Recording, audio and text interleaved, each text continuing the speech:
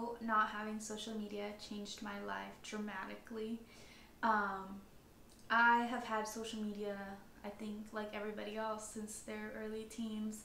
I think I was like 13, maybe, no, I think I was 13 years old.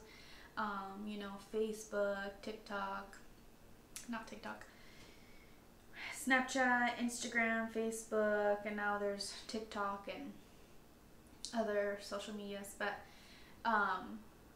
I last year in March of 2023, I decided that I was just gonna try to do no social media and just see what it would feel like. I honestly thought I would miss it a lot because that is always what I would go to. Like, I would wake up in the morning, pull my phone up, and just start scrolling.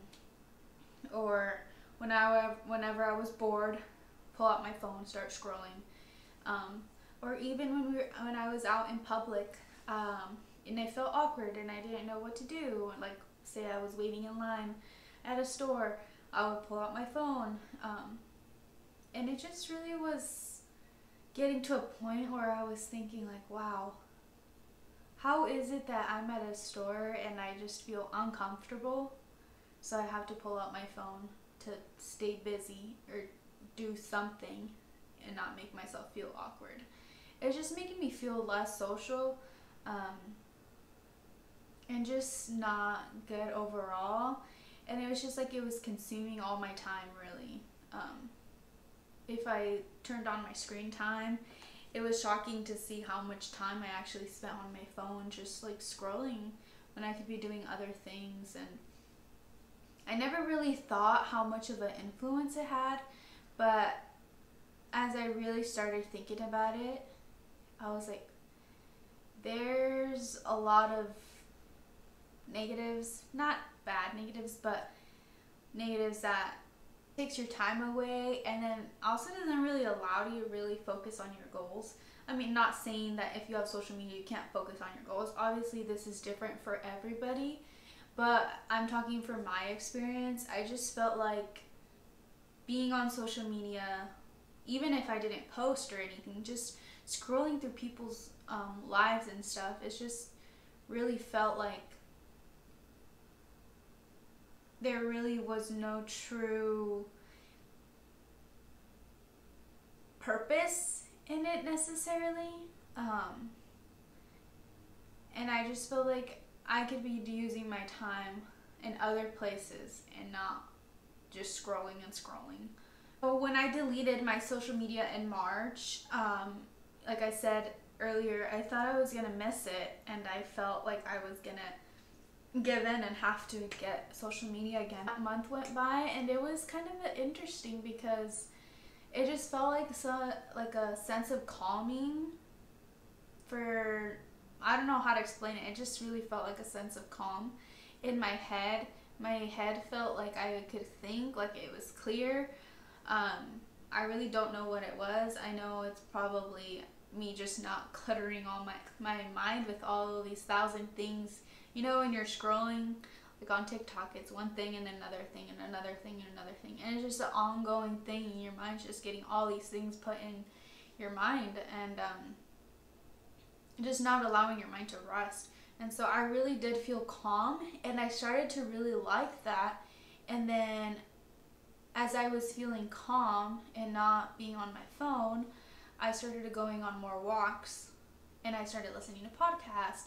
I started doing things that I actually like to do, that I wanted to do before, but I felt like I had no time for. And all of a sudden, I delete social media, and now I'm going on walks and listening to podcasts, and I'm able to read my books and really enjoy them. I mean, I couldn't tell you, I think the most I've ever read is like one book in a whole year, and that's because of some sort of school requirement, not out of my own will of just wanting to read a book. And now I have the time to like just sit down and I'm just gonna read this book, or I'm just gonna go on a walk. I'm just gonna do whatever it is, you know.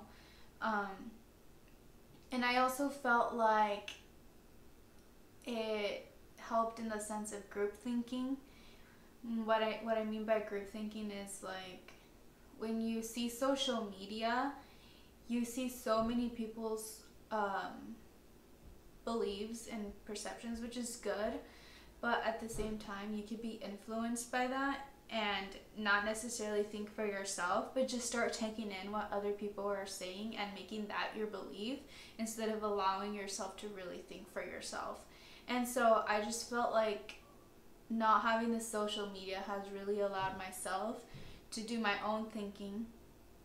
Not that I didn't do my own thinking before, you know what I'm getting at, right? But it's just really allowed me to indulge in myself, feel myself, make my brain clear, and just allow myself to do what it's meant to do, think for itself. And I think it sounds kind of like a silly concept because, you know, you think, well, I always think my own thoughts. But when you have so much information just being blown at you, you come to a point where it's hard to distinguish what's really your thoughts or what's really being major thoughts by all this information coming at you. Kind of like it gets skewed. So it's really been such an amazing time for me personally. I honestly do not miss social media. I also felt like there is this sense of connection that you feel with on social media, and I think it's why a lot of people have social media and why they like it and strive on it. Not strive, I would say, but why they keep feeding into it is because they get some sort of gratification. They post a picture, they get likes, they get comments, you know, they feel that gratification from those moments where people reach out or like this picture. But the sad thing is you could get that in real life, but people are so, not people, but we are turning such into a digital non-contact world, and I feel like that's the only way that they're getting human contact instead of real human contact. And so I feel like you follow, personally for me, I follow all these people. Yes, of course, I went to school with them, you know, grade school, middle school, and high school, and now we're adults, and I still follow them from high school, you know, their lives, and it's cool to see, you know, what they're up to and what's going on. But then I got to thinking, like, wow, like, I literally have not talked to this person since, what, like, sophomore year, freshman year, even senior year. That's already, like, what, 5 years ago. It's like, why am I still following this person? But in myself, it feels like I have some sort of connection to the person because I have been following them for this many years, and I've grown an attachment, you could say, and it's just really weird, you know?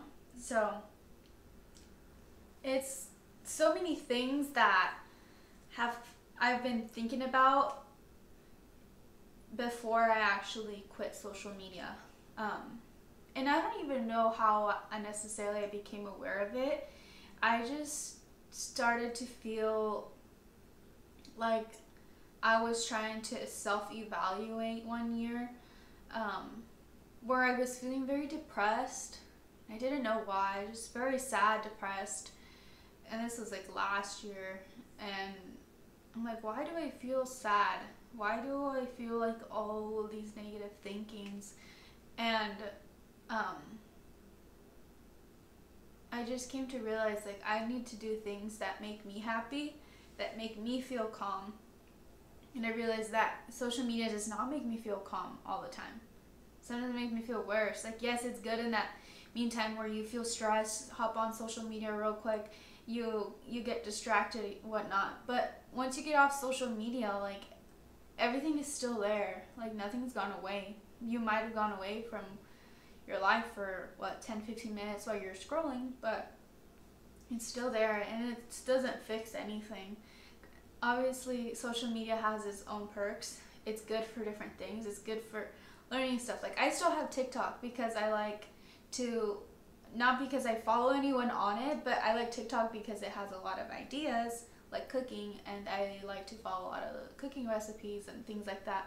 But I keep it to a limit. I don't follow anyone on TikTok like you would on Instagram or anything like that. It's clearly just for things like that. I've had more time to do things that I actually love, and it's actually made time for me to figure out what is it that I like to do besides work and school, or doing chores at home. What other things do I like? I feel like you just focus on important things in your life.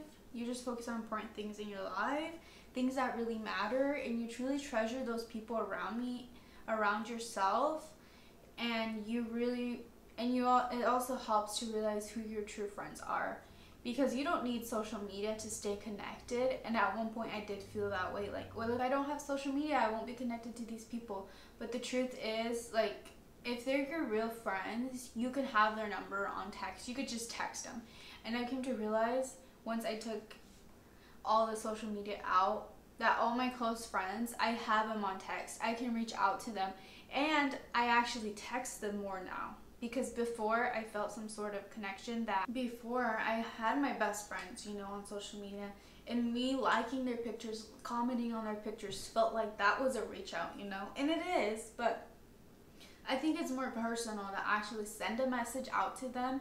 And I don't know, it's just, overall, I am just so happy with the decision that I haven't had social media. It's been 10 months now, and I don't have a desire for it. I don't have a need for it. And I've just been feeling really good. I feel like my brain is not foggy, if that makes sense. I usually struggle with like seasonal depression, and this winter, I mean, we're in January, but I have felt really good. Like, this is probably the best year that I've felt, and it's just really crazy to think that social media could be influencing influencing my health and my mental health that much. And yeah, you gotta do what's best for you. I'm not saying everybody needs to delete their social media, or you need to delete your social media, but I definitely think it's a good idea to self-evaluate and see, is social media impacting your life in some sort of way. So those are my thoughts. I just wanted to kind of put it out there and just tell you guys how social media has changed my life, because honestly, it has been truly a big life changer, and I know it could be for so many others.